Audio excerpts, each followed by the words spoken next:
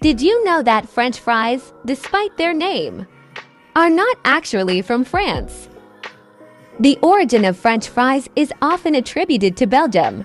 It is believed that in the late 17th century, villagers in the Meuse Valley region of Belgium used to fry small fish they caught in the river. However, during the winter months when the river froze, they turned to frying potatoes instead. These fried potatoes eventually became known as frites or frites in Belgium.